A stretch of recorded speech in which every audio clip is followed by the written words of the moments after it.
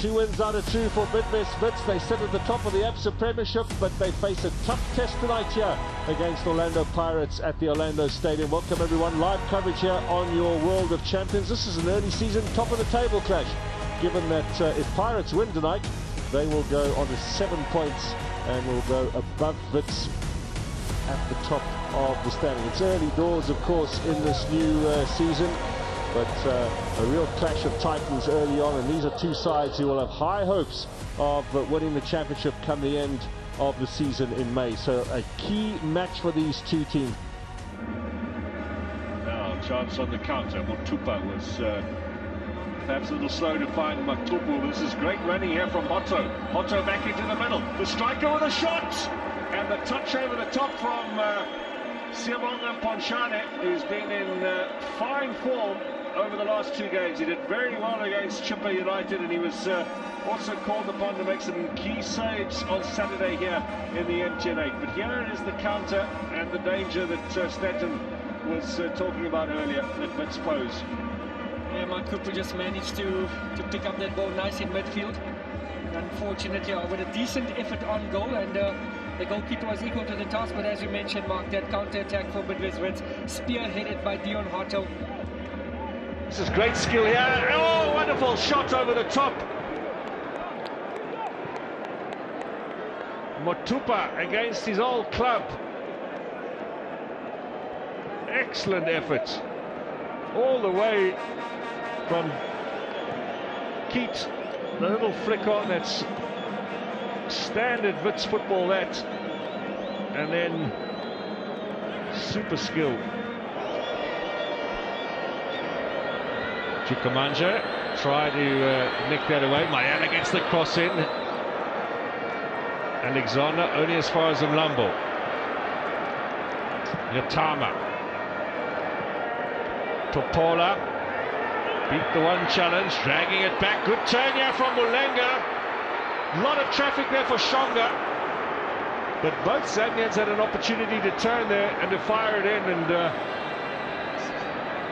well, that must be down as half a chance, one would fancy. Yeah, possibly wrong decisions taken there, but a lot of numbers in the box for Wits, making it very difficult for the Orlando Pirates strikers just to pull the trigger. Topola did well to get around the back of the defence, drag it in. Good turn here from Mulenga, but then maybe not on his favourite foot. Then Shonga, the block eventually came in from Mukanazi.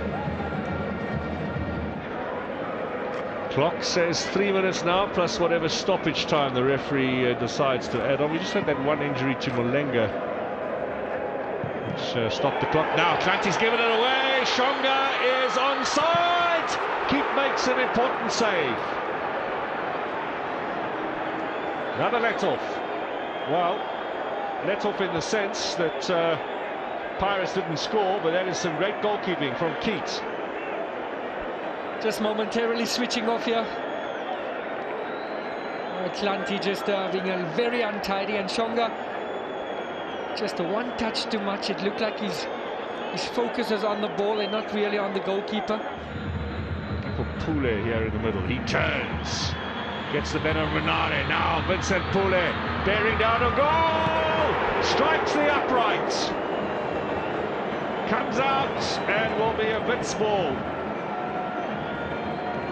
What a shot from Pule as the defence of Wits was just backing off.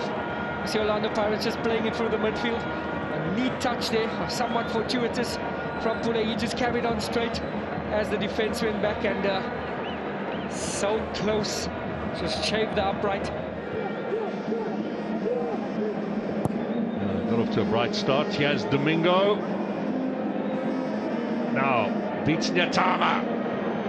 Ball in, and they've scored! It's taken a wicked deflection, and Hashim Domingo has given the lead to Bidvest Wits. 80th minute of the game, and Orlando Pirates, having done most of the pressing forward, suddenly find themselves trailing. Is this an own goal, or is this credited to Domingo? As long as it's on target, doesn't matter about the deflection. Gets past Yatama. That's a wicked own goal off Shitolo. Brilliant first touch. was intelligent enough just to touch the ball in front of a defender. Johannes gets ahead onto that. Unare biting away. This might be a chance though for Marco. Puts it over the top. 5 minutes we hear are going to be added on by the referee. That was a great effort from Marco. Just going into the box and maybe just a rushed shot. It was always rising. And it looked like Darren Keat had it covered all the way. Long ball from Keat forward. That's it. So an upset win here for Bidvest Wits with that own goal from Shitolo in the closing stages. And they've grabbed the spoils. 3 more points, they're very much top of the table. 9 from their opening 3 matches. They've beaten Pirates by 1-0 here at the Orlando Stadium. Congratulations, coach. You've got the 3 points, but there were times in this matchup where you were a little bit frustrated. You said in the cup game for Orlando Pirates, you felt that they were unlucky. What is your feeling about your team's performance tonight and that of Pirates? Fantastic. Let them have the ball. They'll play there all day, you know, and then we just got to look after the long ball. The big long ball into the box all day, which we did. But if we let them have the ball there, you know, we're not going to. Once we start to go out and press it, then we got problems. They'll play through you, 1 or 2 passes. So we didn't. I said to the players, just drop out. It's totally opposite the way we would like to play. But I mean, it's what's the game about? The game's about results, isn't it? So you know, you can talk all day and say what you want. At the end of the day, we had 2 great chances in the first half we should have scored, and they had a great chance they should have scored. So that's 2-1. Then they had a chance, so 2 chances. That's only 2 chances they had all night, and we had 2 chances. Well, we had 3, and then we scored. So what more do you want? But I mean, ball possession must probably 80-20. What counts? 2 Ps. You look at the commitment as well from your players, the man of the match. It's really ticking. The combinations are working just right. We're a little bit short in areas because we've got, Scott is out long term and Klassen is out, so we don't have much in Hashim. You know, for me, he's a hidden gem. How he hasn't played for Bafana, it's a disgrace. But that's what happens. You know, and players like that, they get lost. He's a fantastic footballer. And to prove the game tonight, he was brilliant the last couple of weeks for us, and he will only get better and better. The substitutions that you've instituted, giving you more options as well. Yeah, look, I mean, we changed the shape of the team. We had to. Went a little bit narrow at the back and changed and went 2 up, and we tried to play off the axis a little bit better, which I thought in the first half we didn't do well enough. The ball wasn't sticking in the front, and once it doesn't stick, you got no chance. You can run all day, and the ball's got to stick for our midfield to get on a little bit. So it's a different type of game. But I said to the players, just be patient. It'll come. You'll get chances here. You know, you'll get chances. Well done tonight. Thank you.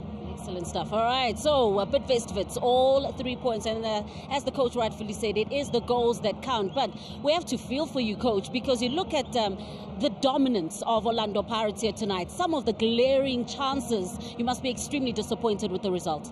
Very disappointed with the result, but approach that we had patient build up in order to tire our opponent, in order to find the chance to eliminate them and to reach and create the chances.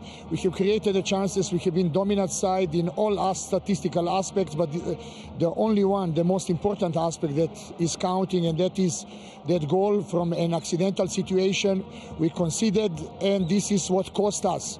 Accidents in football happen. We need to accept it. We need to see to be much more effective in going forward, much more effective in creating more chances, because from chances that we have created, we could easily win the game. However, one moment, lapse of concentration, and this is how it is in football, cost us that we concede that accidental goal and losing the match. When you look at some of the opportunities that we had counted in, do you think that now a lot of the focus, a lot of the impetus is going to be on a new addition on your technical side, Stefan Adam, and the finishing? Absolutely, this is exactly. There is no magic stick that you press the button and things are working immediately. We need to improve very much. We need to be much more effective in front of the goal, because we could not put ourselves in situation that one accidental goal practically destroys all the effort of the team, dominance and all other positive things that they have done throughout the game from our team. So we need to put emphasis and focus on that. We need to regroup, go back to the drawing board, and for the next match in Sunday against Bloemfontein to prepare much better. That's right. To keep working, coach. Best of luck for that one. Thank you.